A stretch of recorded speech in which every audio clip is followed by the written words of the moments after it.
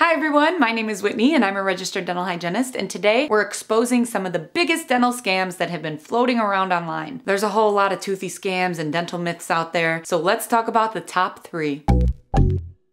Scam number 1, oil pulling replaces brushing and flossing. That statement is a scam. You are getting scammed if someone is telling you this because they are not giving you all of the information. So although yes, oil pulling comes from ancient medicine and may have some benefits to it, there are a few small studies that suggest that it can reduce bacteria, freshen breath, and even help with dry mouth. What you do is swish with coconut oil in your mouth for 20 minutes before spitting it out. Some people swear by it, but here's the thing. Can oil pulling actually replace brushing and flossing? No, absolutely not. Just like mouthwash can't replace brushing and flossing, neither can oil. Swishing with a liquid will not properly remove plaque bacteria that is stuck on or between your teeth. You need that mechanical removal with your toothbrush and floss. Now, I've made a few videos breaking down the pros and cons of oil pulling, which I'll link below, but for today's video, I just wanted to focus on the fact that while you can oil pull in addition to your brushing and flossing routine, you absolutely cannot replace brushing and flossing with it. Anyone who tells you that is scamming you. Some influencers online claim that oil pulling alone cured their cavities, but here's the truth. These are anecdotal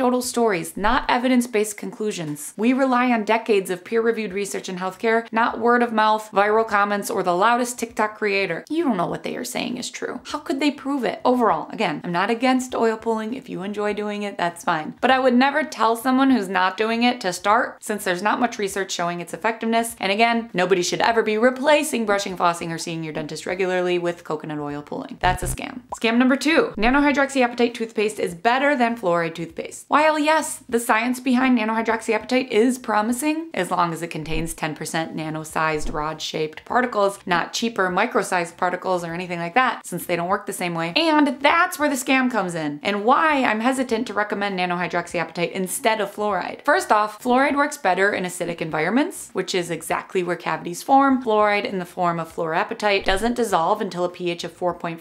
Hydroxyapatite, it starts to dissolve at pH 5.5. That's a big difference when you're trying to protect your teeth in acidic conditions. And second, nano-hydroxyapatite toothpaste lacks regulation. Right now in the US, there's no system in place to verify that your nano-hydroxyapatite toothpaste actually contains what it claims. That's not the case with fluoride. Fluoride toothpaste is regulated. What it says on the label is what's inside. That's why I feel confident recommending it to patients, so they're not buying a scammy product. Because with nano-hydroxyapatite brands, let's be honest, most of them don't even disclose the percentage of nano-hydroxyapatite because they don't want you to know there's not enough in there. Again, it needs to be at least 10% according to the research. And even if they do disclose, they can claim anything they want about their products without needing to prove their claims are true. This is due to no regulatory oversight in the US for non-fluoride toothpaste. So it's hard to know which ones are scams and which ones aren't without regulatory approval. I'm gonna call this one a scam. And lastly, number 3, DIY whitening hacks are better than teeth whitening strips. This one makes me cringe every time I see it online. Stuff like rubbing lemon slices on your teeth, scrubbing with strawberries, banana peels, oranges, or even charcoal, even using magic erasers on your teeth. Please don't. Don't use that man on your teeth. A magic eraser? Let me be clear. Tooth enamel doesn't grow back. Once it's gone, it's gone. And these DIY methods are either way too abrasive and they etch away layers of your enamel, think charcoal, or they are super acidic, think lemons, and they are literally giving you enamel erosion, which leads to cavities. So if you want to whiten your teeth, there are a few safe and effective methods, such as whitening strips with peroxide, semi-custom trays with peroxide, custom trays from your dentist, and professional in-office whitening. Now, even if you're using a peroxide-based whitening product, even then, read the directions. Don't overuse, and please don't swish straight peroxide from the bottle. This can lead to mouth ulcers and black hairy tongue. Yes, that's a real condition. Don't Google it while eating. But when the peroxide is specifically formulated into whitening products and you follow the label directions, not overusing it, etc., then it's all good. But yeah, overall, DIY whitening with charcoal, oranges, what have you, all that stuff can seriously damage your teeth and gums because they are scams. So the safe route is to stick with peroxide-based products that are designed and tested for whitening. If you're looking for good ones, I've linked a few safe options below, and always talk with your individual dentist and/or dental hygienist before whitening your teeth. In conclusion, I'm not here to shame anyone who fell for any of these scams. If you started oil pulling instead of brushing and you started to get gingivitis, or you used nano-hydroxyapatite toothpaste and found yourself starting to get cavities, if you were trying new things for your oral health, I love that people want to take care of their teeth and try new things, but I do think we need to be careful when trends go viral and people start believing claims without understanding the science behind behind them. We know better now, right? So my advice is don't try to replace your 90% oral care foundation with a 1% trend. Brush twice a day, floss once a day, visit your dentist regularly. That's your 90%. Get that down first. Don't be looking for immediate results, scammy products, anything that says the secret to a white smile. There's no secret. There's no shortcuts. If it sounds too good to be true, it probably is. With anything, consistency matters. And if you need help building a solid home care routine, a consistent routine at home, check out my free oral care guide. I'll link it below. It's a step-by-step action plan with brushing, flossing, and tongue cleaning tutorials so you can be confident in your technique. I also have whitening product recommendations linked below as well. And I hope you enjoyed this video. Please like, subscribe, and turn on your notifications if you did. And until next time, I'll see you on Instagram at Teeth Talk Girl. Peace, love, and teeth.